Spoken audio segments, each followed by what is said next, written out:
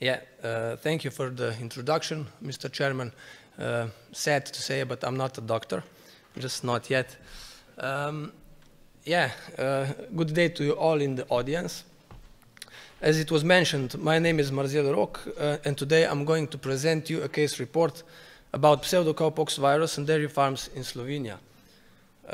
It is actually the first reported case of this virus in Slovenia, where also the molecular methods were done to determine this virus. This survey was done together with the colleagues from the veterinary faculty. First of all, I don't think that a lot of you knows where Slovenia is, so maybe I would tell you a little bit about that at the beginning. It lies in the Central Europe, in between Austria, Italy, Hungary, and Croatia, with a population around 2 million people. That is somehow the same as there is a population in Sapporo. So we are a small country. You can see there Lake Bled, one of the most popular tourist sites in Slovenia.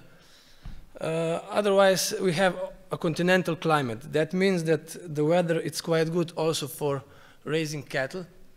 In Slovenia, we have around 500,000 cattle that are raised on 32,000 farms. That means that the average farm have a little bit less than 15 head per farm. So we can see that we have only small family farms, and around 3,500 of them, it's also in the national milk control. On the other hand, I work as a practitioner on the biggest dairy farms in Slovenia. We have around 800 milking cows, Holstein Friesian breed, and we are located down south of the country. All these cattle are separated on 3 farms that are nearby. We are also the biggest producer of milk in Slovenia, with a little bit more than 7 million liters of milk sold per year.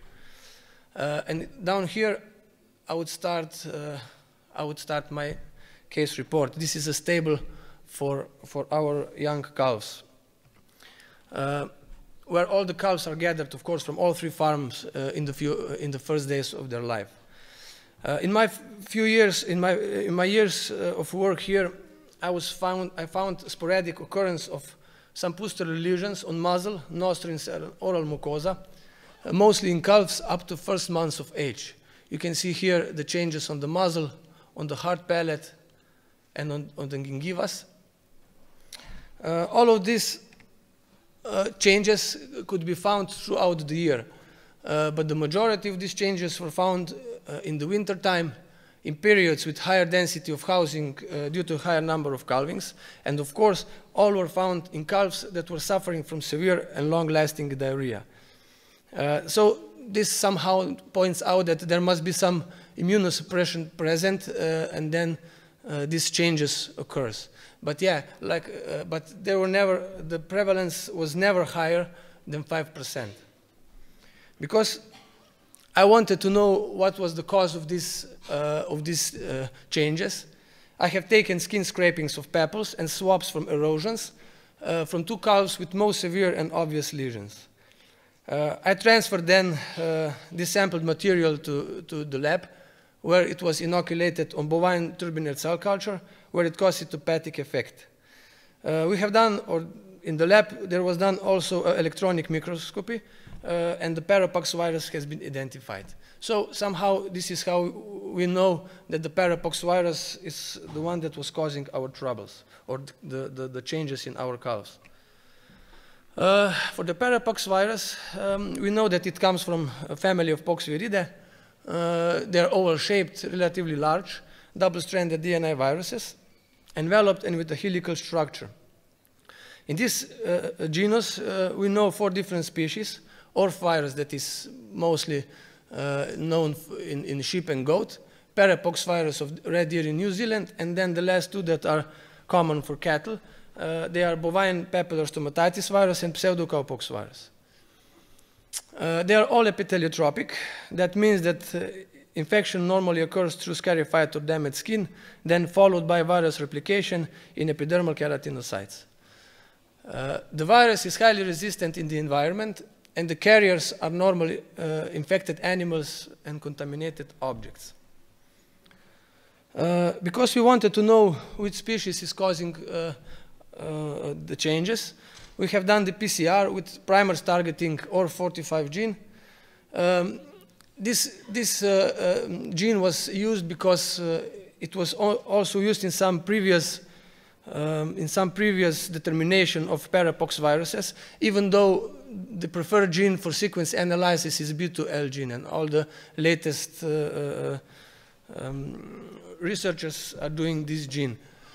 Anyway, there were some data to compare to in gene bank, and we found that 97 to 99% similarity of our virus with Pseudocowpox virus and lower homology with other parapox viruses. So in this case, we somehow said, okay, we have Pseudocowpox virus that is causing our changes, but in the literature, Pseudocowpox virus is more often associated with lesions on the udder and skin of dairy cows. Because of its, and of course, when we find out what was the pathogen, I went also and checked what is happening to our cows. And you can see here some of the pictures of the changes on the teats of the cows also. This virus has a zoonotic character. It normally affects milkers. It can affect also other personnel that is in contact with affected animals. It is so-called milker's nodule. And the changes can occur also in workers, mostly on the hands, on the skin, on the hands, but it can happen also on other parts. The virus has a short-term immunity, so cattle may become reinfected. So that means that normally when the disease enters or when the disease is in the herd, that it will stay there. Now, what can we do to prevent it or to minimize the spread? Systematic wear of gloves and working clothes is important. Also, avoid group housing of calves and use of shared feeding, either buckets or teats when we have a cow-calf situation. Good milking parlor hygiene is important. Teat dipping, disinfection of milking units also.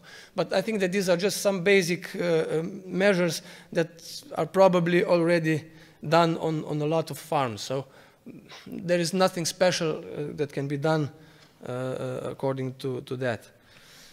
Now, in conclusion, I have to say that this virus is often underestimated or even overlooked. And this is how it also was in our case. And when I was talking to a lot of other veterinarians in my country, there was just a minority that really know or have ever seen these changes. But the majority said that they never seen this and they were never called upon the farm about or because of these changes.